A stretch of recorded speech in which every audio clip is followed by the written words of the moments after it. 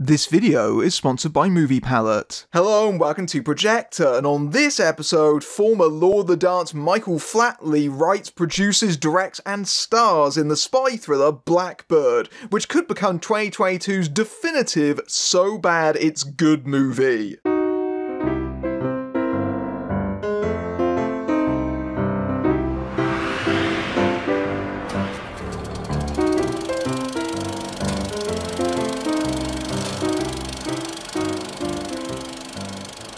10 years after he retired from espionage following his wife's murder of Victor Blackley, codename Blackbird, played by Michael Flatley, operates a hotel and nightclub in Barbados called the Blue Moon. However, he's pulled back into his past when his old flame Vivian, played by Nicole Evans, checks in with her fiancé Blake Molyneux, played by Eric Roberts, an arms dealer posing as an entrepreneur who is in possession of a stolen formula that could kill millions in the wrong hands. To rescue Vivian and save the world, the Blackbird will take flight once again. If you thought Riverdance getting its own animated movie was weird, try the fact that Michael Flatley has written, produced, directed and starred in his own action movie. Everybody, welcome to Blackbird! Not to be confused with the Apple TV series of the same name or the Kate Winslet Susan Sarandon film that came out during the pandemic. No. If you're a bad movie fan, you've probably been following this story for quite a few years now. This was originally announced all the way back in 2018 and it premiered that year at London's Riverdance Film Festival, but rather mysteriously, all the critics that were invited to the screening were suddenly disinvited hours beforehand. Flatley has since claimed that that was a work-in-progress screening and that was why that happened, but certainly a myth has built around the movie ever since, especially because it completely disappeared thereafter. No one knew what exactly happened to it, and that was the situation for years, up until 2021, when suddenly Blackbird reappeared at the Monaco Streaming Film Festival, where Flatley won Best Actor. And while I'm not even going to challenge the legitimacy of the Monaco Streaming Film Festival, rather ironically, it didn't stream at the festival. It actually played in person in Monaco. And so again, questions were being raised about, well, will it actually see a release? Is it just a glorified home movie for Michael Flatley? And then, suddenly, Irish distributor Wildcard actually bought the movie, and now they've distributed it in the UK and Ireland, and oh boy, was I excited to get the chance to see it. Now, I actually saw this movie in the best possible circumstances. You might recall that a few months ago I did a video about the former Bristol IMAX. Well, I actually saw it on that very screen. That's right, Michael Flatley in IMAX. That's because Ty Singh, who was interviewed in that video, is part of the Bristol Bad Film Club, and he has been obsessed with trying to see this movie for years. And then when he got the chance to schedule it for a one-off event, he leapt at it. He came out in a suit, personally introduced the film beforehand, and then brought out a bunch of young Bristol dancers who did a full Irish dance routine before the movie. And me and 200 bad movie fans who were in attendance were all anxiously awaiting the movie, but also weren't quite sure what we were going to see because it had been so shrouded in secrecy. And then the movie unfolded, and I think I had one of the greatest nights of my life. Like, genuinely, watching Blackbird in that screening, I felt like I was watching a new so bad it's good legend actually being born before my eyes. I think the moment that we all realised the film was going to be just as bad as legendarily rumoured was when it opened with not one, but two unintentionally hilarious smash cuts in the first few minutes of the movie, before the title even appears on screen, in fact. The movie opens with this romantic montage of Flatley's Victor Blackley and his wife, and they're very much gazing into each other's eyes. They're looking right down the barrel of the lens and cross-cut with each other, which is extremely awkward on a very big screen, but then immediately cut right into the wife's funeral, pouring rain everywhere, And suddenly the audience explodes into laughter at the juxtaposition for the first time, but certainly not the last. And then Flatley manages to pull off the trick to a slightly lesser extent a few moments later, where all the mourners go inside. The property, incidentally, is owned by Michael Flatley. I believe it's currently up for sale at the time of this video, but they're all talking about him still. They're all wondering, well, what's he going to do now that his wife has died? And that question is immediately answered by another smash cut to Flatley still standing at his wife's grave, even though it is chucking it down with rain and quite a substantial portion of time is implied to have passed, but he's still standing frozen in exactly the same position, and again the audience laugh, which is probably not what Flatley intended for the opening of his movie. If you're wondering what Blackbird is, I can answer that very concisely for you. It's Casino Royale meets Casablanca, with Flatley casting himself as James Bond and Humphrey Bogart all rolled into one. That's right. Michael Flatley has created a movie where he himself is the centre of its entire universe. In fact, the hotel nightclub that his character owns, the Blue Moon, is basically the setting for 70% of the entire film. And Flatley's Blackley, a character clearly named so that it rhymes with his own name, he actually every single night goes down to the restaurant and personally introduces himself to all of the patrons, and they're all like, oh my goodness, we got to meet Victor Blackley, I mean Michael Flatley! Like, why would they have that kind of reaction to a retired spy who I guess has entirely disposed with the idea of keeping a low-key presence of himself? But of course, that becomes moot because the entire film is basically an ego trip. And Flatley has claimed in some interviews, oh, it's not a vanity project, it's just that the director and writer that I hired, they fell through, so I decided I was just going to make it myself. Sure, Flatley's reputation is notorious at this point, especially the fact that he does not work well with other collaborators. This is a rich man's folly. This is someone that has the money and the power to make their fantasies come to life and be completely unaccountable to anyone other than themselves. It's a beautiful position to be in if you can afford it, but also a rather perilous one because you don't get those nagging voices of dissent that ask, why are you doing things that way? I'm not sure about that particular choice. Like, for example, there is a scene where Blackley is sitting in a church mourning his sins and his late wife, and he's doing so in a yellow pattern jacket, which surely anyone would have said, that's a little bit inappropriate for the tone of the scene and a bit distracting for the audience, but not Michael Flatley. Michael Flatley's wardrobe throughout the entire movie deserves a discussion in of itself because it is fascinating. So you've of course got the classic James Bond look with the white tuxedo, very Roger Moore there, but Flatley has a very signature look, namely the fact that he likes to wear his button shirts about 3 or 4 buttons down to about the mid-chest level, so, you know, you get a little bit of the chest kind of poking out there, but also he likes to wear that in combo with a hat at a very jaunty angle, exactly like this. Michael Flatley wanders into many scenes completely cocksure like this.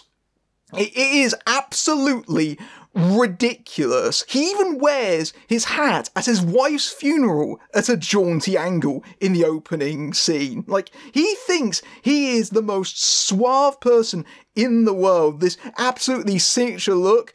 And like, who wears a hat like this? One of my favourite bits of ridiculous business in this movie is that there is a moment where uncharacteristically Michael Flatley is wearing a flat cap instead of his signature hat. And so he's got this in combination with his 3 buttons down look, which is, you know, quite a look in of itself. But then, as he's continuing his conversation through the lobby of his hotel, suddenly one of the staff runs in and exchanges hats with him midway through the scene. Like, there's just this random bit of business. Apparently, there's just someone in the hotel that just entirely works as like a hat swapper, and the audience exploded at this moment, especially because this is meant to be a sort of serious conversation between the two characters, and then there's just this thing going on in the midst of it.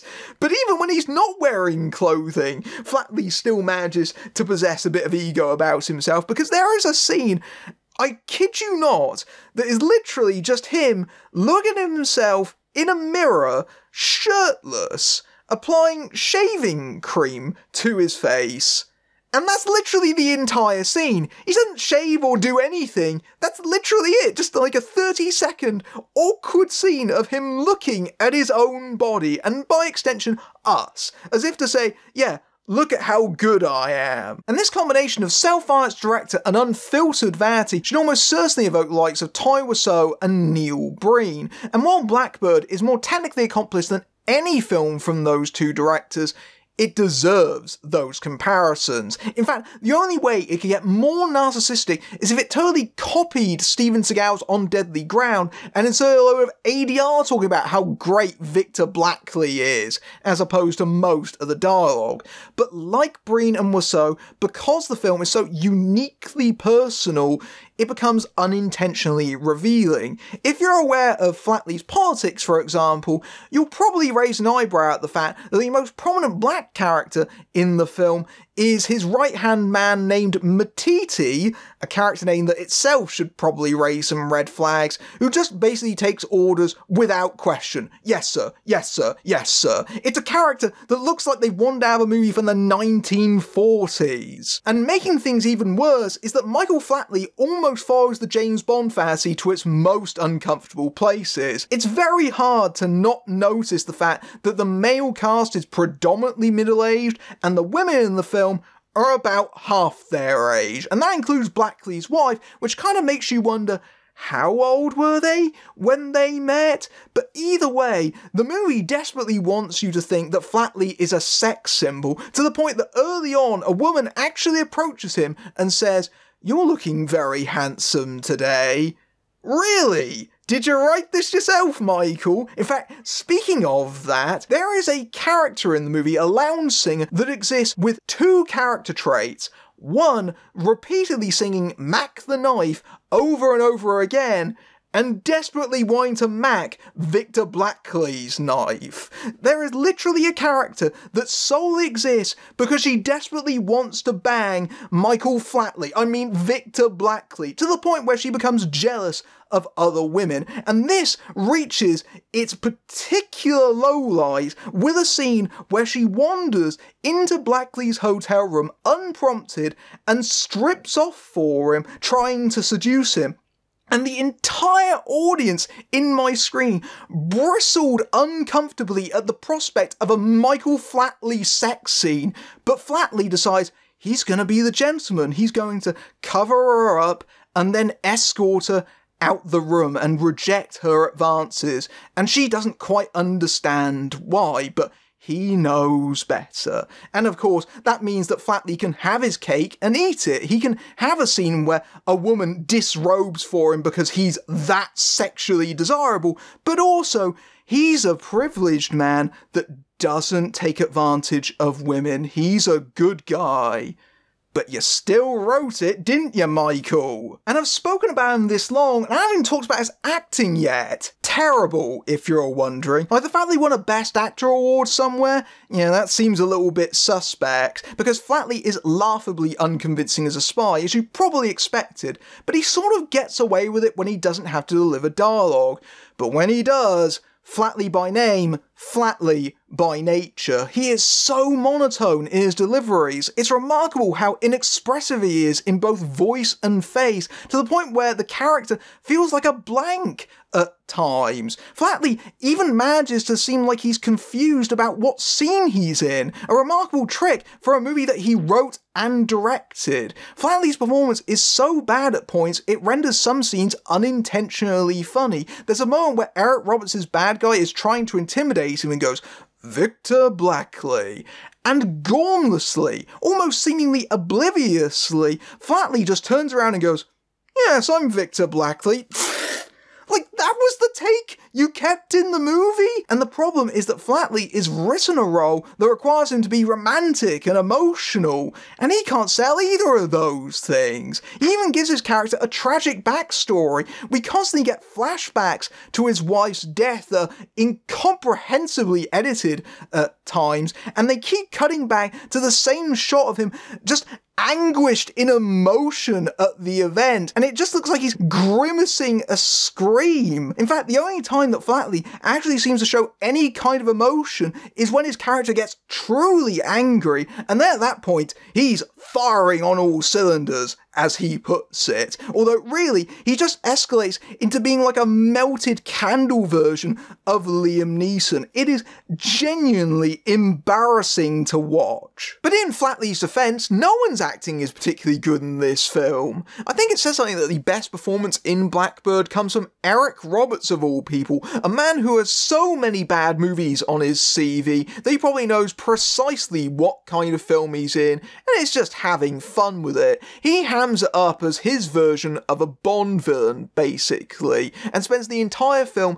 just grinning from end to end like a Cheshire cat. Although, let's face it, if I got a free holiday out of the deal, I'd probably be grinning too. But at least Roberts looks like he's enjoying himself, which is more than can be said for much of the rest of the cast. Game of Thrones' Ian Beattie plays Blackley's friend Nick, who spends the entire film in a flop sweat, being grumpy and ill-tempered, and generally not doing very much. Meanwhile, you've got Nicole Evans as the love interest Vivian, who is meant to be the Ingrid Bergman of the movie. Somehow Flatley manages to restrain himself from having his character say, of all the hotels she could have booked herself into in the world, she walked into mine. But nevertheless, they are rekindling their old friendship. She's another spy that used to be part of the same agency, and so they had a bit of a thing together before Blackley got married.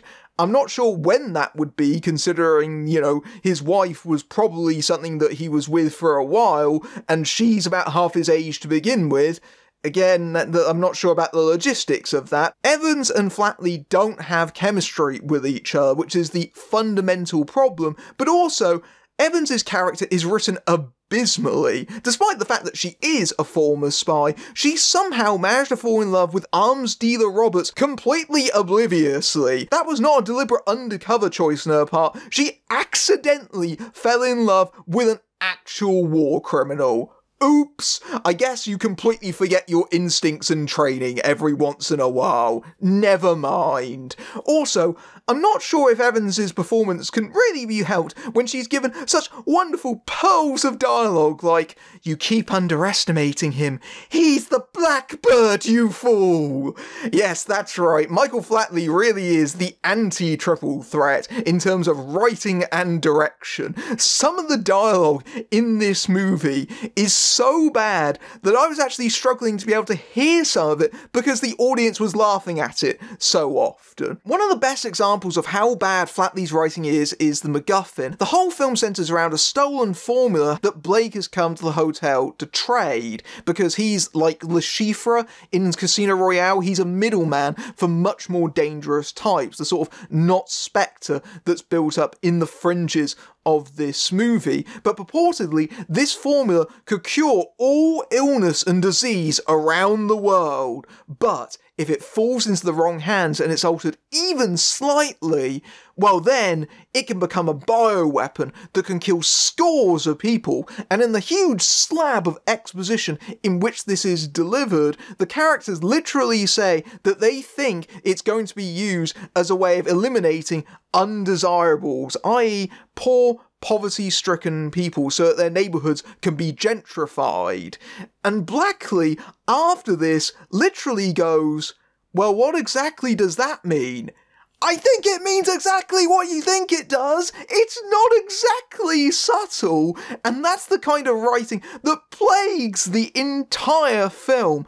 That scene in particular really reminded me of a moment out of Garth Marenghi's Dark Place, except that show is a parody. It's literally making fun of this kind of genre slop that is completely vanity driven, but Blackbird is like watching that made in absolute seriousness. And then on top of that, you got Flatley's clumsy direction. The whole spy film element of it is very weirdly handled, particularly the scenes back in London with the Chieftains, which is the organisation that Blackley worked for, and they're led by Patrick Bergin's The Head, who is clearly meant to be a surrogate for M. Bergin, of course, being no stranger to a lot of very bad films himself. But he's only in about 3 scenes of this movie anyway, which again are mostly, where can we find Victor Blackley? Nevertheless, these scenes back in London, they have this kind of weird 1960s vibe, which seems like a deliberate, conscious choice, but it's very weird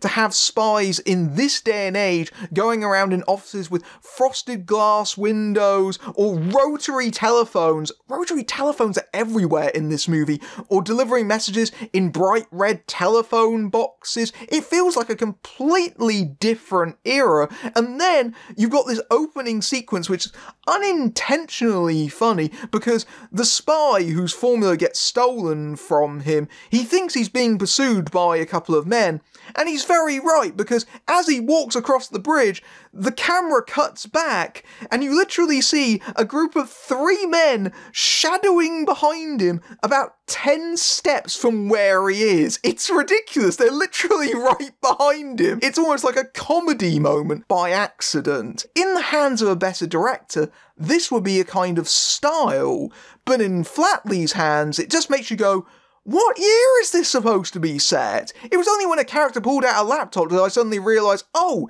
it's supposed to be present day. And the true powers of Flatley's terrible writing and learned direction truly combine in one of the film's major highlights, a quote, gentleman's game of Texas Hold'em between Victor and Blake. You know the whole thing in Bond movies where Bond challenges the villain of the movie to a card game and they match wits with one another? Casino Royale uses this extensively to build tension and suspense in the card games. Well, what if they did that, but they got none of the tension or suspense out of that situation? What if the entire sequence was completely DOA? And what if, instead of the hero and the villain trading barbs at one another that's genuinely quite intelligent and witty, what if they weren't? What if instead they were literally just trading straight up insults with one another? In fact, Blake says to Blackley, "You're a washed up secret agent." And in the pause after washed up, I genuinely thought he was just going to say dancer, because it probably would have been correct. But undeterred, Blackley has a retort of his own. "You have a narcissistic personality." Well, it takes one to know one, am I right? Which brings us to the action sequences in this movie, or lack thereof, because the amount of action in Blackbird could barely even fill up a trailer. Now, I knew that Flatley probably wasn't going to do a lot of physically exerting action on account of the fact that he's a retired dancer, and he has numerous injuries over the years, but he did used to be a boxer before he became a dancer, so you might think, oh, well, he could handle himself in a fight scene. Well, absolutely not, based on this evidence. The most significant fight scene in Blackbird is a moment where Blackley takes on Blake's henchman, and that lasts roughly around 15 seconds, and I'm being generous. Like, Flatley somehow wants us to think that he can take down this guy that is literally half his age and twice his size that quickly. Absolutely preposterous. In fact, I knew that the action was going to be bad when we see in one of the flashback scenes Flatley literally struggling to try and walk down a hillside.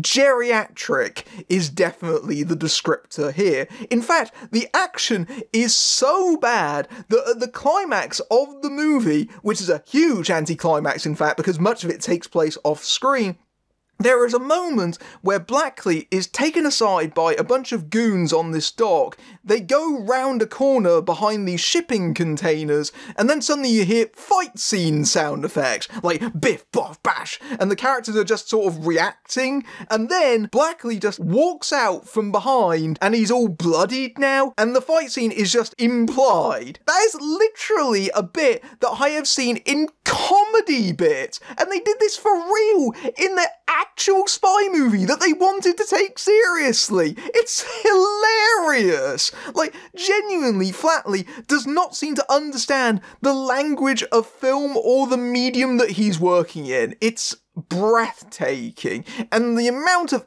effort the movie goes to avoid having any action in it, if at all possible, is impressive, right down to a shootout that accidentally seems to be a tribute to the one at the end of Desperado. Blackbird is a disaster piece. The movie is so comically inept in almost everything that it attempts, and is so unabashedly a vanity project that you can't help but laugh at it. If you're a bad movie fan, you have to track this down, and ideally see it with the same kind of audience that I did, or at least a group of friends that are waiting to rip jokes at its expense. I made a lot of fun of Michael Flatley in this review, but genuinely, this film is a gift. This is the Room of spy thrillers, and like that film, I genuinely think it could go on to have a long second life at rep theatres, getting programmed periodically for audiences to share together in the joke and create in-jokes around the movie. You know how the spoons thing kind of defines The Room? I can see the hats defining Blackbird.